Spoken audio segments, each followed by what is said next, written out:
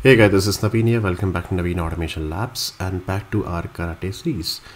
So today we are going to talk about how to pass one already generated authentication token which is already with us. Let's see on the lower environment, on the QA environment or dev environment, you want to run your API test cases, and one token ID which is already there, which will never be expired, or maybe which will be expired in 24 hours or 48 hours. So how to configure that token ID in Karate configuration file. In the next chapters, I'll tell you that how to generate the dynamic or runtime session IDs or token IDs later on. But today we will see how to use the existing token ID which is available with you, which is the token is already available with you, like bearer token or something like this.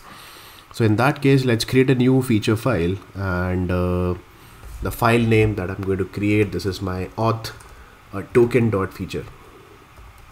Okay, and in this particular auth token.feature, we are going to use one simple what you can do, you can just go to Firefox and then simple write this go-res.co.in, and you can generate your token. You can just log in from here and you can generate the token here. So you can see this is my token actually, and with this token as a header I have to pass with the bearer token. So when you hit any API from go-res.co.in, so for example, let's see if I run from here, so you can just hit any API by passing the token here. So for example, I want to capture the user information or any specific user information, I have to pass the authentication token with the bearer keyword.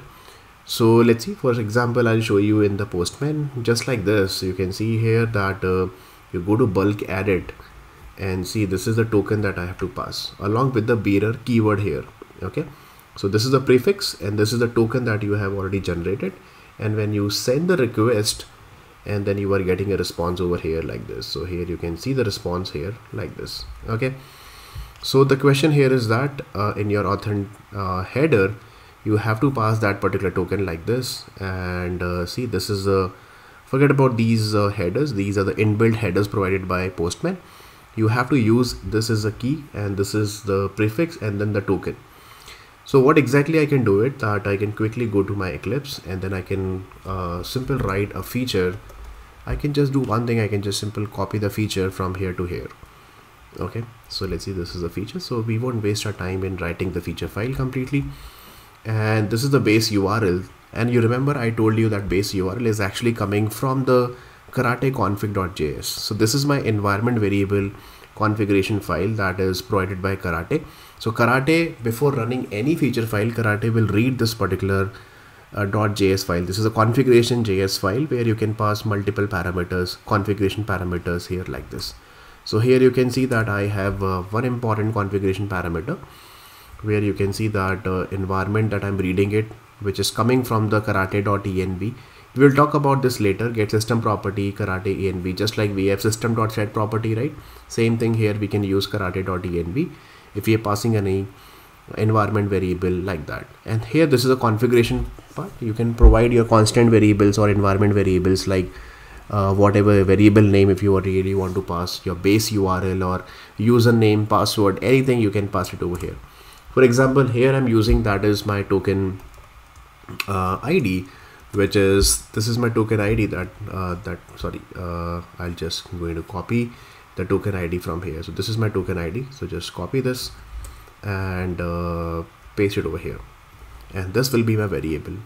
So what I just need to use this particular variable in my feature file, that's it. So for example, let's see if I'm just doing one thing, let me just comment it out and I'll write that simple write star print the token ID. It will print the token ID. So let's run it and let's see it is really working or not. So run as a configuration. Let me give the path of this file. This is my karate YouTube practice name and the feature file name, and let's see authentication token.features, apply and run. Okay, so see, I'm printing this thing here. Just a second, there is some problem with my script exception. Okay, let me go to this. Here you have to write in single quote, that is my mistake, and then you have to put a comma also here. Okay, because this is a kind of object here, and these are the object properties that we have to define. Okay, now let's run it again. Cucumber feature. And now this time you can see this is absolutely working fine, zero failure. And then you can see it should print the complete, see it's printing a token here. So whatever the variable that you have defined in your config.js, the same variable you can use it in your script as well, because Karate will always execute this config.js file before executing any feature file. Now I can use the same thing in my script as well. So how to use that? So this is the base URL that I want to use. But before that, I really want to use, for example, let's see, I want to use a header. So I'll write, okay, fine, this is my given, the header. In the last chapter we have already seen what is the header name. My header name is authorization is the key, which is equal to, and then I have to use the bearer token. So BEARER space, you can see the same exact thing, bearer, and then some space, and then your token. So the token is actually coming from where? So I simply write that config.js variable name token ID, and that's it here, token ID, right? So now let's see it is really working or not. And then I'll right click on it, run as Cucumber feature. Here you can see, yeah, it is absolutely working fine. Let me just quickly show you the, okay, we can check it over here. So authentication token dot feature, here you can see, yes, we are passing the bearer token and method is equal to this. And here you can see this is the token that we are passing as a header, and this is my user API request URL, and we are getting the status code is 200, and we are getting the response over here like that. Perfect. So this is how you can use the token. In the next chapter, in upcoming chapter, I'll tell you how to generate this token at the runtime, because in your application you might be using the token for every request. There is a new token, or the token is not hard coded right now. This token is actually kind of the same token I'm using for all the APIs. You can create n number of APIs like post call, put call, delete call, and you can use the same token ID. But in some applications, what happens, let's say token ID is getting refreshed after 2-3 minutes or after 10 minutes, like that. The same token ID will not work maybe after 2 hours or 3 hours. So in that case, you have to generate a token ID at the runtime by using some other different API. So I have one very good example that I'll show you in the next chapter. First, we will generate a token ID at the runtime, and we will be using the same token ID in the upcoming request like this. So we will see API chaining and all such things as well in upcoming chapters.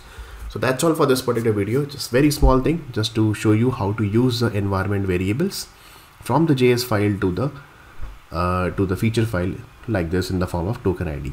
That's it. Thank you so much. Please subscribe to the channel. I'll see you in the next video. Till then, take care and God bless you all.